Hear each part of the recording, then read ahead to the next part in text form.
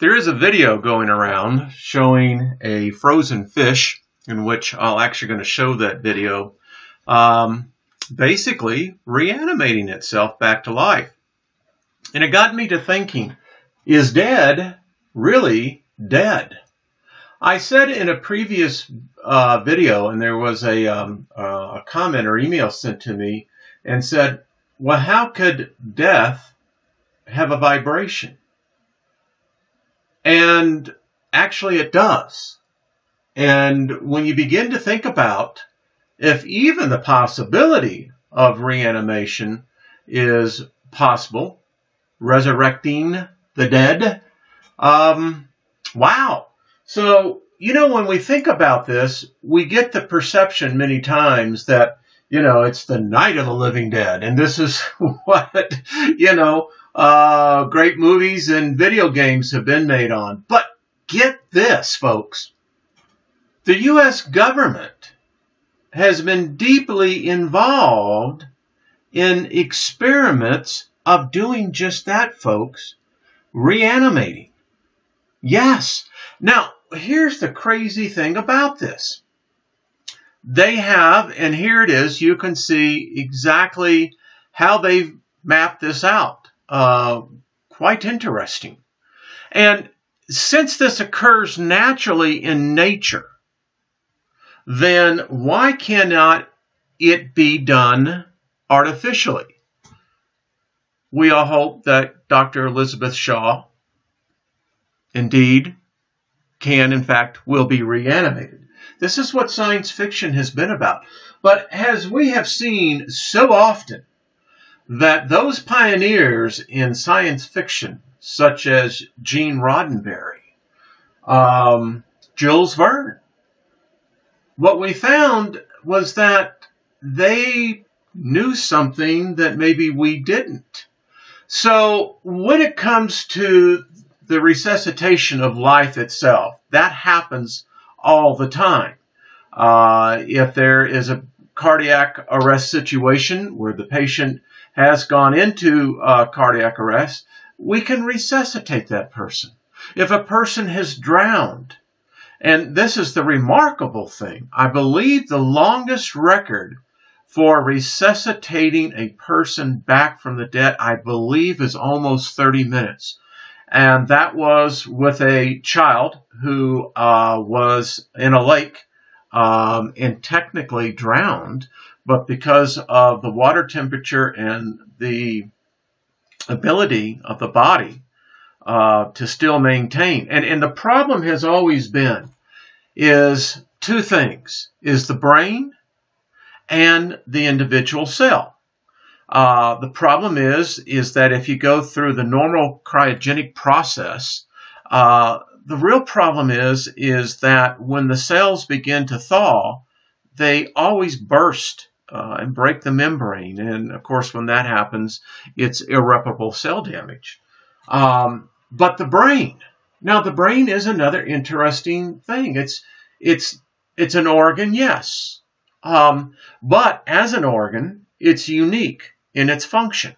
A liver can't act as a brain, but the brain can command the liver to cleanse the body so that the brain lives. Yeah, think about that one for a little bit. But here's the problem. Again, it's the cells. And scientists have been looking at this for decades. In fact, it goes back hundreds of years when they first found out that amphibians, particularly, could be frozen. Flies are another good example. We can have the most brutalest winters, but it's amazing how quickly flies will actually emerge from a frozen state back out. So, it's just fascinating, and I do believe that they're going to get a way through it. So when we think about this, here you go. They've got icons and how to reanimate. So it's kind of bizarre, is it not? And my wife works in the medical industry, and when you think about what is actually done and how doctors and nurses do their best to save patients, bringing them back from death. It's been something that has been around for a very long time. Listen, today's normalcy in medicine, the result of the fringe doctors that went way out on the limb. But their knowledge of the anatomy would not have been possible for us today if this hadn't been done. So frozen fish come back to life. Yeah, all right. So, let's take a look at this. But by the way, again, I want to bring this out. This has been known to happen in mammals as well. This is a story that came, I believe this is out of, I think, upper Wisconsin, that area. Anyway, this kitten was found frozen, dead, but it was brought back. So, yeah, it's pretty fascinating. So let's go ahead, take a look at this video, and then we'll get back to this. So here it is. Guy takes it out, right? Solidly frozen. Warm water. There's another fish in here as well.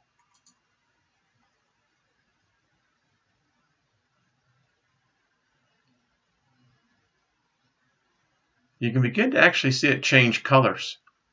Look at the bubble, the air bubble that actually went out. And there we go. So maybe death, or maybe dead, is not always dead. You think about it. If we're beginning to understand these new principles, boundaries. I remember the movie that came out in the 50s, the day the Earth stood still, the original. And Katu said that, where death was concerned, there was only so far that their technology could go in reanimating life. It appears that as we continue to awaken and look around, we begin to find that this may be more common than what we actually think. I don't know. What do you think? Is dead really dead? Let me know. All right, be kind to one another.